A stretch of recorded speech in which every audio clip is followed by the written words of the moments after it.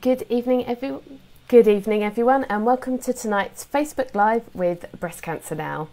Tonight we're going to be talking about complementary therapies and breast cancer. My name's Cassie, I'm one of the breast care nurses here at Breast Cancer Now, and I am really excited to be joined tonight by Emma and Mandy, who are complementary therapy specialists with Dimbleby Cancer Care, which is based at Guy's and St Thomas's Hospital in London. So thank you for joining us, guys, and I'll get you to introduce yourselves in just one moment. So tonight we're going to be answering your questions about complementary therapies and breast cancer, and we've had a few questions in advance, but if you do have anything that you'd like to ask, please do put your questions in the comments below. We will answer as many as we can during the session live tonight. Anything that we're not able to answer, anything that we don't get to, we will answer in the comments through the next few days in writing. So please do, if you have anything you'd like to ask, just post it below. If you would like to talk through anything in more detail, or you'd like to speak to one of our nurses, you can give us a call on our helpline, and that will be open again tomorrow from 9 AM, and that is our number 0808 800 6000. You can also contact us through our Ask Our Nurse service, and we'll link that below for you, or you can get all the details through the website. So if there is anything that after tonight you think I want to talk through that in a bit more detail, you can give us a call and we'll answer, or we'll signpost you where to go. So before we get started, just to say, obviously this is a really big topic, so we will cover as much as possible, but just remember that everyone's different, and what's right for some people might not be right for others. So if there are any therapies that you want to find a bit more about, we're going to post some resources below so that you can do some research, you can talk to your treatment teams, and then we'll try and answer as widely as we can, but just remember everybody's situation is slightly different. So, without further ado, I will get the girls to introduce themselves. So, welcome again, Emma and Mandy. Thank you so much for joining us tonight. Excited to have you both. If we could start with you just kind of introducing yourself, telling us a little bit about what you both do, and really the first opening question is what we mean by complementary therapies. Go ahead, Mandy. Hi, Cassie. So I'm Mandy. I'm a traditional Chinese medicine acupuncturist. I've been an acupuncturist for just over 20 years, and I've been working in cancer and palliative care for 10 years, and I've been in Dimbleby Cancer Care at Guy's Hospital now for coming up to 7 years. Fantastic.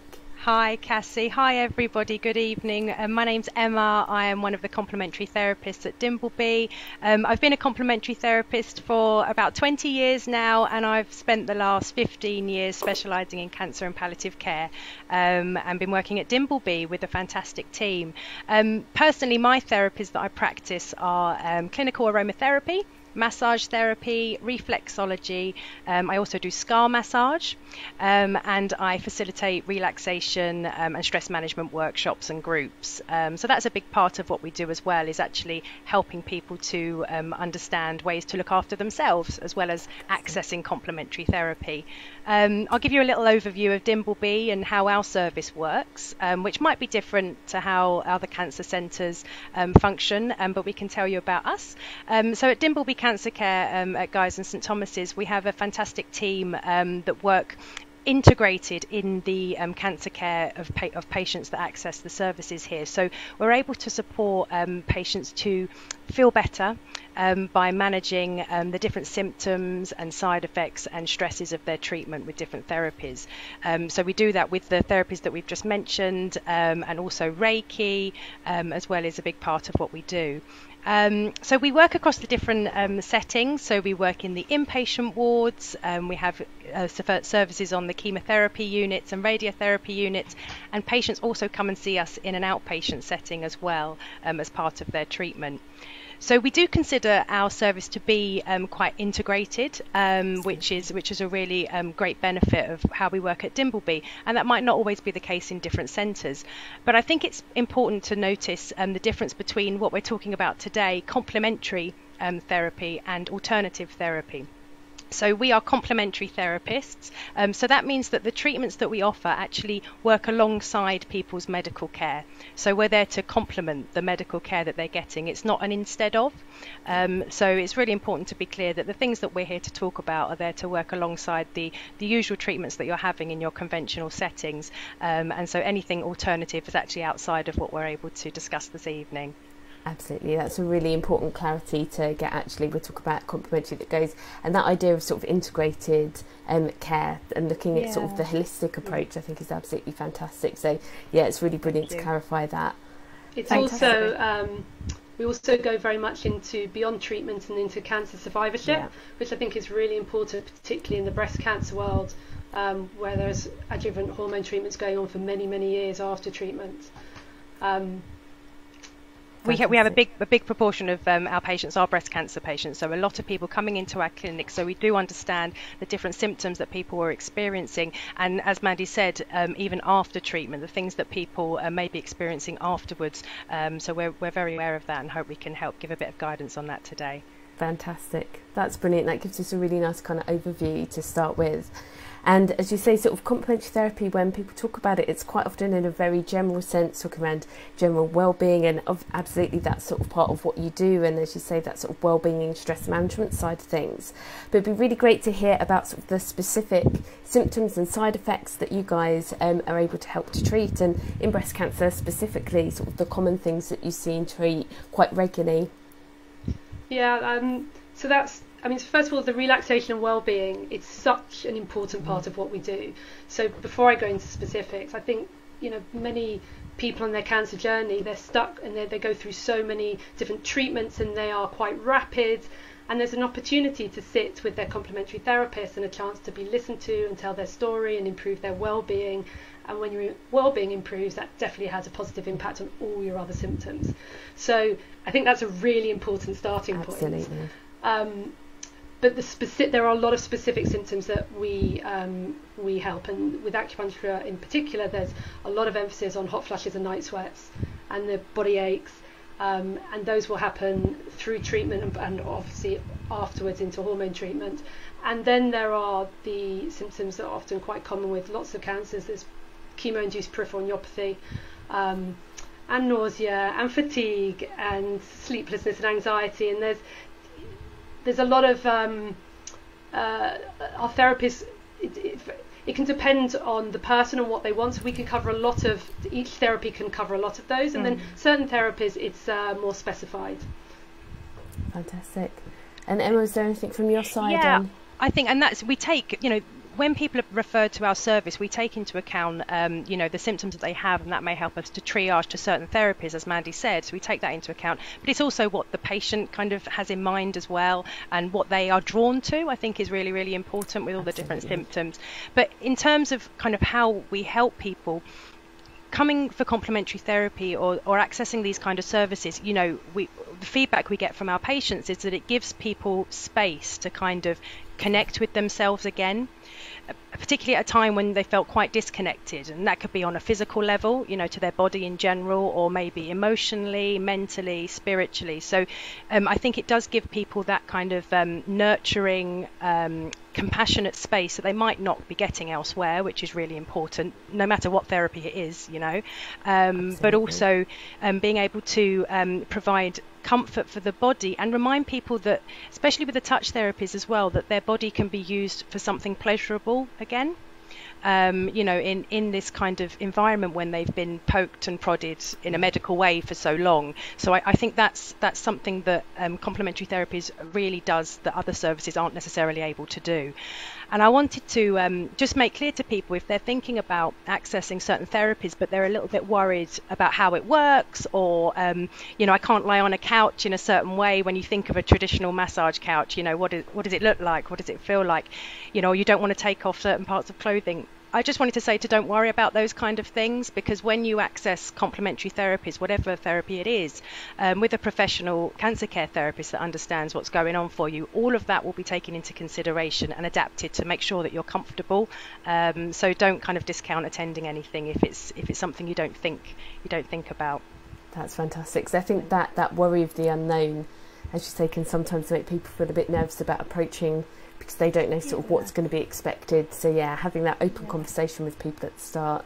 And as you say that, no, go ahead, Mandy. So it's really normal that people are very nervous in their first appointment, particularly with something like acupuncture, where they know they're getting more needles and they've just been through so many needles. And often people are, well, I've been recommended this, I'm not sure it's for me, or they want, you know, they want to give it a go, but they're quite nervous. By the end of their sessions, they always feel like they have come through a journey and they've come out the other end, and they are, without a doubt, they are feeling a lot better, and whatever symptom or whatever particular concern was bothering them has absolutely improved most of the time, as well as their well-being, and they feel that those needles are not like the ones they're getting elsewhere. Absolutely.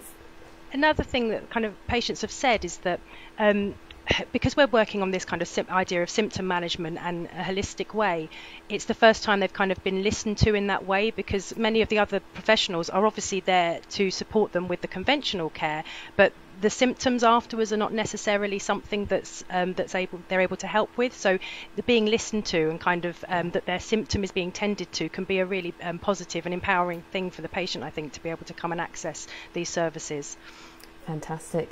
And I know, Mandy, I know you mentioned briefly around sort of acupuncture being used a lot for things like hot flushes, and we do find that menopausal symptoms is something that comes up a lot throughout our hotline and our email service, because it's something that so many people struggle with, obviously based on the chemotherapy. Some people have had to have their ovaries removed or on the hormone therapies, and we put quite young people into medical menopause sometimes for breast cancer treatment. So menopause.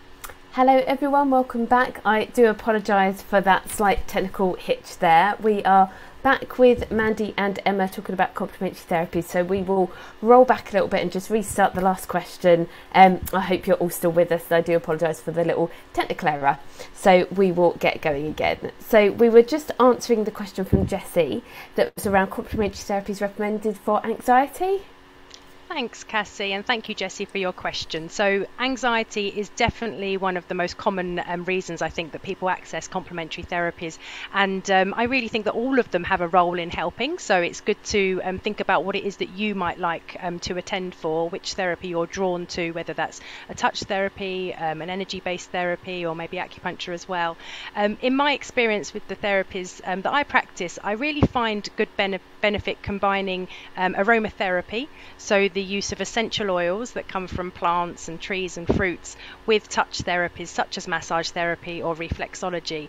In the clinic room, that's a really lovely combination, having the kind of body tended to, but introducing that element of scent and aroma, which can be really, really powerful and can actually be used beyond the therapy room as well, because the essential oils can be applied topically to the body, but they can also have a really positive impact via inhalation, and that's one of the main routes for helping with anxiety as well. So when we smell a beautiful essential oil or a blend that's been made for us, it can have a really powerful effect on how we feel and how we manage anxiety. And we do that actually with something called an aroma stick in our service. So if anybody's watching who's met us before, I'm sure they've come across one of these, but if you haven't, it's a little personal inhaler that has a little cotton wick inside, and we put the essential oils on a little cotton wick, and then people can take it with them when they're out and about, when they're having those kind of anxious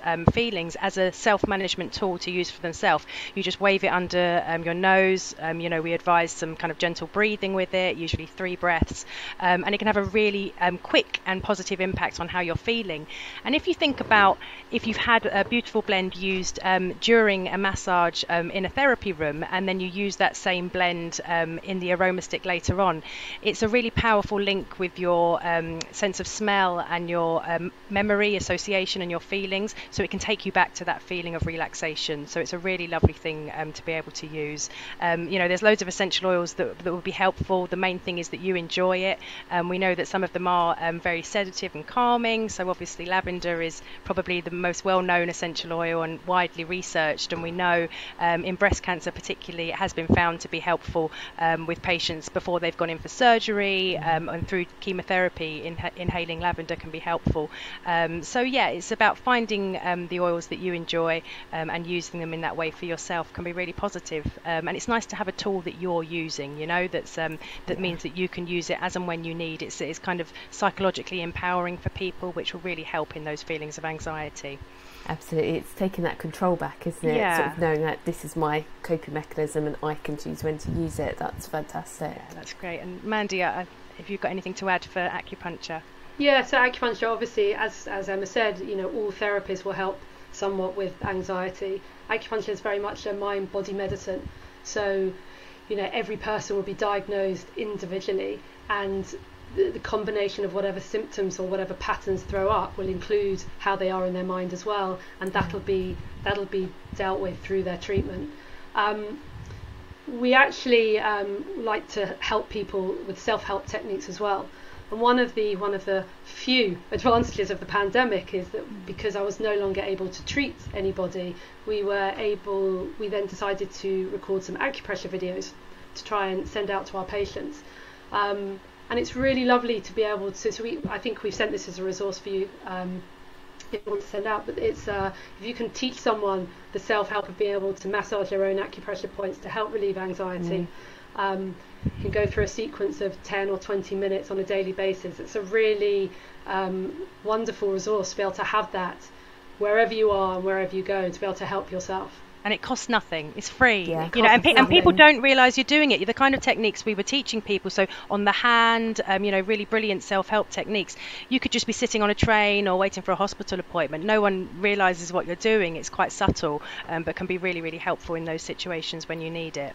And that's fantastic, because that's so accessible to anybody. And sort of when you're going through a cancer diagnosis, some of the anxiety is sort of around that loss of control, and being able to give that back to people, to say, actually, this is something you can do for yourself. I think that in itself is amazing. It's like putting things in your toolbox. So whether it's through cancer treatment or just life stress as well, these are techniques that people are going to take with them, forever. So we really hope that people do find them helpful. Fantastic.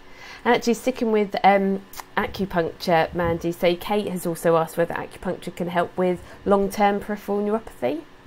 Yes, so that's a really interesting question, actually. So I see, and we treat a lot of chemo-induced peripheral neuropathy, and on the whole, it's really successful. It's one of the few treatments that does work. It does take longer for someone that's had it for a long time. There is a difference between recently acquired chemo-induced peripheral neuropathy and those that have had it for a very long time. I know from my own practice that people that have had it a long time will get results, but it's going to take longer. Right. It's a much harder thing to shift. I went, actually, because I thought about that question, I went and had a look at some of the research to see what was out there, and there's been some recent evidence that looking at groups of people from anything from 2 months to 11 years, and people are still getting results, even though it didn't necessarily break it down. There is a chance you'll get a success. There are always some people that don't respond, and with every treatment, whether that's complementary therapy through to any other treatment, there are some people who don't respond. And if you've had it a very long time, there is a higher chance that you might not respond. But I see enough people that it does make a difference. And I think for a lot of people, it's getting that improvement, isn't it, to bring something to a manageable level.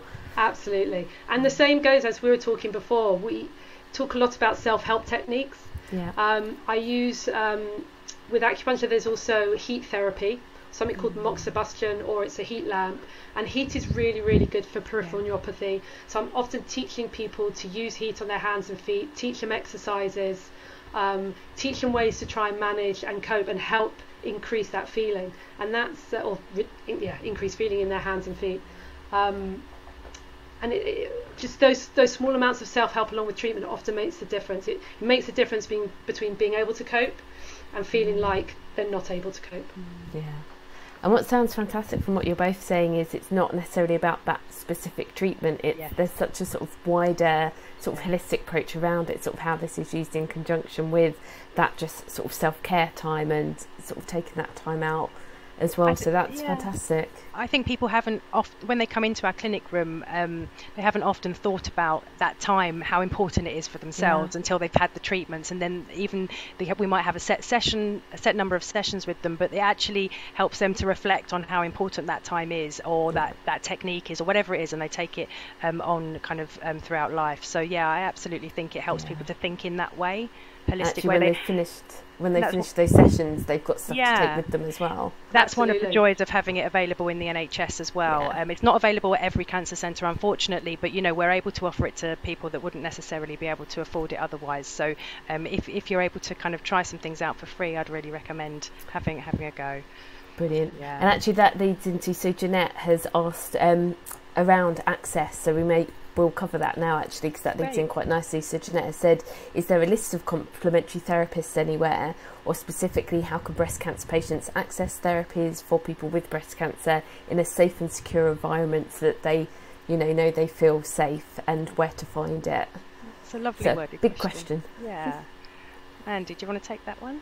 Yeah, so I think the most important thing with all therapies is you go to see someone who's a member of their professional body, because then you know that they have been suitably trained and they'll know what they're talking about. So for acupuncture, that's the British Acupuncture Council in the UK. Every country will have their own professional body, and for complementary therapies, it's the, sorry Emma, help me out here. Well, we have a kind of self-regulatory body, which is the Complementary and Natural Healthcare Council. So that's who we advise people are registered with to work in our environment, because they're trained to a specific standard. But that's actually an organisation that's there to protect the public, rather than being a professional membership organisation. But yes, the Complementary and Natural Healthcare Council is who we're registered with. And we can post the links for those councils below in the comments so that people will be able to access them. So there's always the private practitioners that will be registered, and they will be the right person to go see. But I think it's really important for many people to also look and find out about their local hospital or the local cancer charity, or there's lots and lots of resources where people are offering complementary therapies, often for free actually. And it's worth finding out, because you also know that people at those relevant charities will be suitably trained as well. Absolutely. So that's, a lot of the larger cancer centres will have like Guy's and St Thomas's services like Dimbleby, but charities like Maggie's centres is one of them.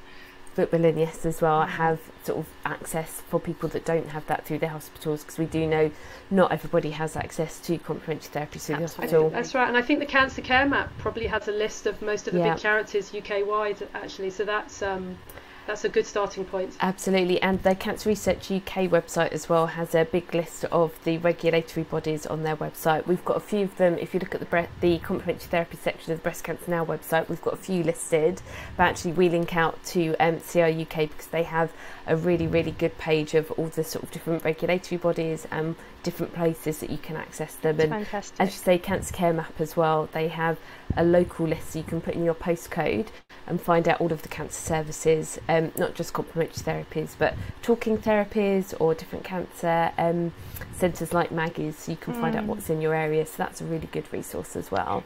Because I think, in terms of looking for private therapists, and we often get patients that have come in and they have been really disheartened because they've been turned away from a high street spa or something like that, which I can understand can feel really difficult at the time, but it is the right way if the therapist is not trained in cancer care. So that I think that's what Mandy and I are really keen to kind of get across, is that make sure that if you are going through treatment or it's soon after treatment, or you have any kind of lasting effects, that you are seeking a therapist that understands the treatment that you've had and how it's affected your body and yourself personally, because we do have to make adaptations. So there are things with the touch therapies, whether it's the pressure, the time spent on the massage. An hour and a half massage sounds lovely, but actually a 20-minute massage is all that really you need during that time of treatment. That's enough for your body at that time. So we do adapt things in that way. We won't work over certain areas of radiotherapy, recent surgery, obviously tumour sites as well, and I know Mandy will have her own adaptations to her treatment. Yeah, that's right. So acupuncture really is safe to have during treatment and after treatment. Sometimes people are concerned about having acupuncture in the needles whilst they're going through treatment, and on the whole it is absolutely safe and recommended, particularly for some of those immediate side effects of chemo, such as nausea or fatigue, and chemo-induced peripheral neuropathy. But it's really, really important to go to see someone who is suitably trained, because I would never needle into an arm that's had lymph removal. That's really, really important. You'd obviously never needle into any tumour site or any scar tissue. The beauty of acupuncture and Chinese medicine, there's always a point somewhere else in the body that you can use to do the same job.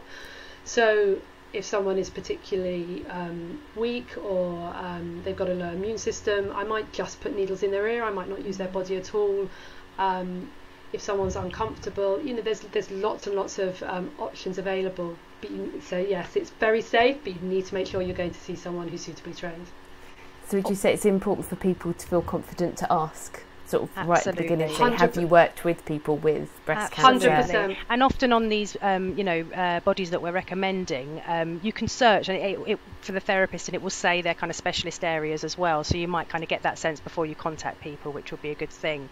And also, I think it extends to the kind of techniques that people might be doing for themselves at home. And I'm thinking of things like essential oils, which you can buy off the shelf, and so just making sure that you are getting guidance before starting to dabble in those things, even though it's always with good intention, because there are some companies that may advise things that aren't safe for the general public, let alone people going through cancer treatment. So things like making sure we're using it in the correct way, just get the advice of a professional therapist before you have a go. Absolutely, and if people aren't sure how to access that advice, they can always speak to their breast care nurses, who, if they can't answer, will have access hopefully to the people that can answer those questions. Pharmacists can be a fantastic resource as well. So yeah, lots of ways that you can make sure that things are safe for you, but it's important to ask the questions and make sure that you're confident before trying anything. You can always talk to your treatment teams as well. We always recommend to people, talk to your surgeons, talk to your oncologists, because again, if they don't have the answers, they would have access to the experts like yourselves to be able to ask and seek that guidance. Absolutely. Fantastic. And then we've had a question in from Jill, who asks about Reiki and says, does Reiki help? If so, how? She says, I'm training to be level 2, so she's currently doing Reiki training from the sounds of it. Absolutely. So neither Mandy nor myself are Reiki practitioners, but we do have some wonderful therapists in our team that are, and we absolutely know that it can really benefit many of our patients, and breast cancer patients in particular. Thinking of those kind of anxiety, stress, sleep, Reiki, which is more of an energy-based modality where the therapist may place their hands above or on the patient. It's very kind of non-invasive in that kind of way, and you don't have to take any clothing off, and it's all very relaxed. But it really encourages the body and the mind to have a sense of balance, and I think it induces deep relaxation for the people that access it. So with sleep and anxiety and stress, it can be really helpful, and with fatigue and pain as well. So there are some studies that support that, but particularly in our team's clinical experience, we do find that Reiki can be a lovely therapy for people to have if they're feeling maybe they're not wanting any more kind of hands-on, they're just wanting to chill. It can be a really nice one to receive. That sounds fantastic. So I guess there probably are quite a lot of people going through treatment that may well not want that hands-on treatment. They may have a bit of a barrier with that. So knowing that there's therapies they can still access if you're not ready to have people touching your body is fantastic. Yeah, and sometimes Reiki practitioners will be offering other modalities as well. So they could combine it with something. So you may have some aromatherapy or maybe some reflexology with Reiki, which is a lovely thing. And I think in our team, where we're often multi-skilled, combining those therapies, whatever they may be, it's like creating a bespoke, tailored treatment for that patient, which can feel really lovely. And we might not decide what we're doing together until they walk in the room and how are you today, and you pick off the menu for what's kind of suiting you today, and so you get a really lovely experience from a multi-skilled therapist, I think. Yeah, thank you. And you've touched on an area there that's actually really another common question that we get a lot is around fatigue. That is one of those symptoms that seems to affect everybody going through probably all cancer treatments, but breast cancer treatments being our area, we hear a lot of people either during treatment, post-treatment, people with secondary breast cancer who are obviously on treatment for a long time. Fatigue can be a really difficult one to live with day to day. It really affects quality of life, and obviously there's not a lot of traditional treatments for it, but I'd have thought complementary therapies is an area that can really help people with the quality of life side. Absolutely. So we spend a lot of time working with people with cancer-related fatigue, and I think we've said this for pretty much every symptom. It really, all of our modalities can help with that, and it really is depending on what. I kind of often think that there is a right therapy for each person, and it's about finding that therapy for them. But going back to our self-help techniques, we've been part of a much wider resource pack within Guy's Hospital for cancer-related fatigue. So there's sections from the dietitians, the OTs, the physios. We've got a big complementary therapy section where we've got some guided meditations and some Qigong exercises and some acupressure videos, and that's just a fantastic resource that we send out to just about everybody. And I think we've sent this one to you too. What I often say to when I'm seeing a patient is don't try and do them all. Have a look at the one that most suits you. So even though obviously I'm an acupuncturist, they're seeing for me for acupuncture, don't necessarily think that the acupressure is the one for you. Have a look at them all, pick one, and really try and do it for every day for a couple of weeks or a month, because it's not one day. You can't do a bit of acupressure or a bit of qigong and think, okay, it hasn't worked. It's something you've got to try and integrate into your life, and it will start making a significant difference. So try and give it 10 minutes, 10-15 minutes a day, and just go with it. That's very much the same as with sort of meditative practice, isn't it? You have to actually practice, you have to work at it. Absolutely. And then exactly. With anxiety, you know, it's really hard to access if you're in it. It's really hard to access that if you haven't practiced it before. So I always encourage people, if they're suffering with anxiety, to practice these things perhaps when they're not feeling so stressed, so that when the time comes, it's easier to access it. So I think the little and often is always really good. That's really good advice, actually, getting sort of practicing with techniques when you're not in that moment, so that they're more accessible when you are. People are often given, you know, the exercises to do, whether it's from their, you know, physios and things like that. So just adding kind of something on the end of that is always a nice time to do it. Make it like brushing your teeth, you know, it's something you're going to do every day. Fantastic. And we have had one more question in that it's a little bit specific, so do say if you are not able to answer this one, but it's been asked what type of complementary therapy is best for people who've had a DIEP breast reconstruction. And just for anyone that doesn't know what that is, that's breast reconstruction using your own tissue from your abdomen to recreate the breast area. So it's quite a large operation, and obviously the DIEP tissue is taken from the stomach, so there can be wounds at the stomach, there's a scar there to heal, and also the scar around the breast, but it gives a very sort of natural breast reconstruction because it grows and shrinks with your body. So it's quite a large operation, but it's quite a common one for people to choose, just in case anyone was wondering what a DIEP actually is. So is that one that you're able to answer?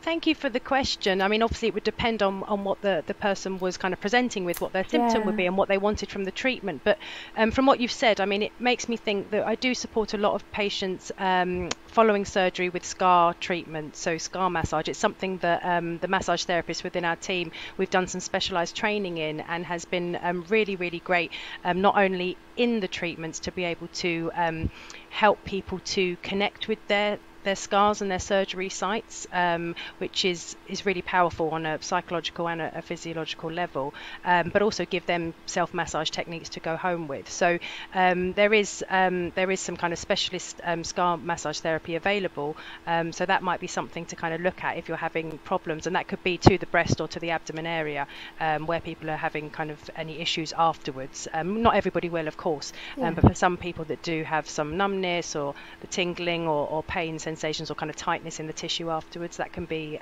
really lovely, and it's a very gentle approach that we've been trained in.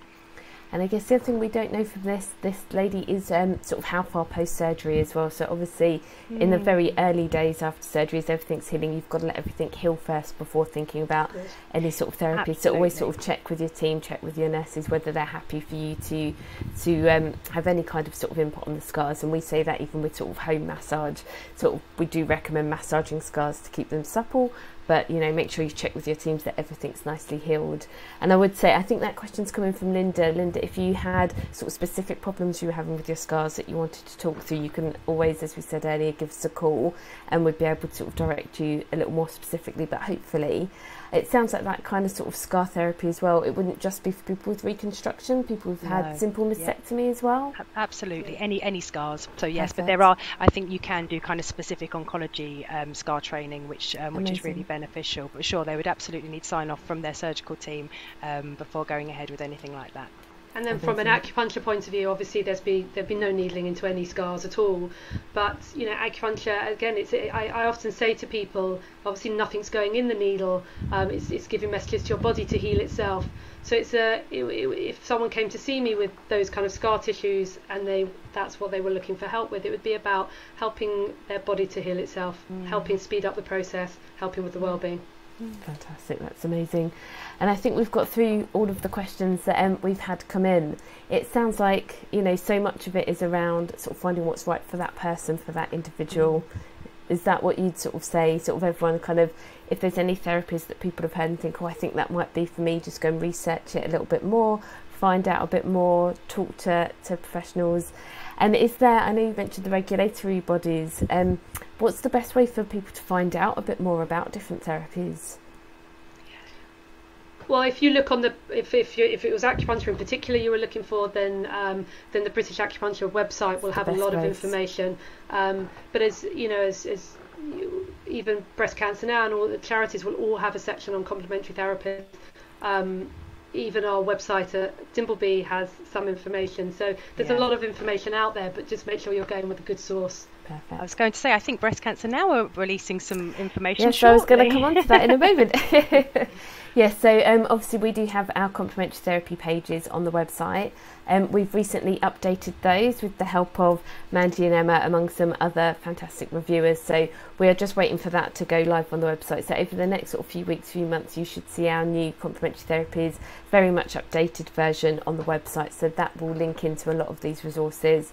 We're hoping to link into some sort of practical apps on mindfulness, some sort of yoga techniques. So lots of different things that hopefully people can access on a practical kind of how do I get a bit of experience, see what I like side. And as I say as well, the CR UK, Cancer Research UK website has a fantastic section around complementary therapies as well, and they list a lot of the regulatory bodies. We will link some of them below that we've talked about tonight, and some of the resources you guys have mentioned as well. So people that were asking around sort of access, hopefully you will be able to get some of that information in the comments below afterwards.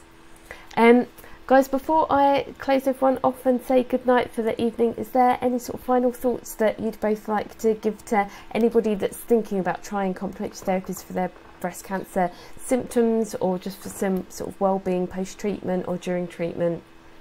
Go for it. Give it a go. Get the professional advice, get professional support, and go with an open mind and an open heart, and be guided by what you feel your body and your kind of your mind and your soul need. Fantastic.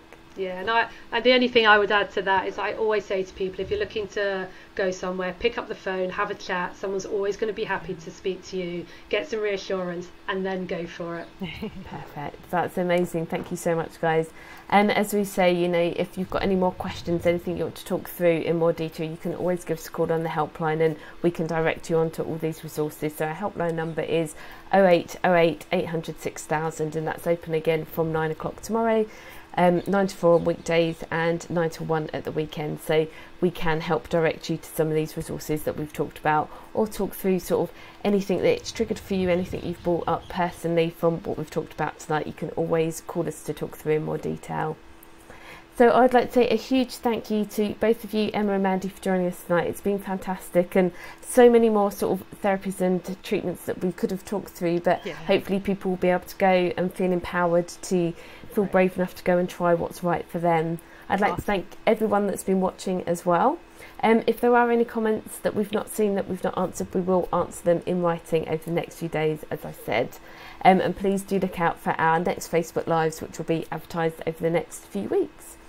So thank you, guys. Thank you so much for having us. Thank you for all you do. And have a lovely evening, everyone. Thank you. Bye. Bye.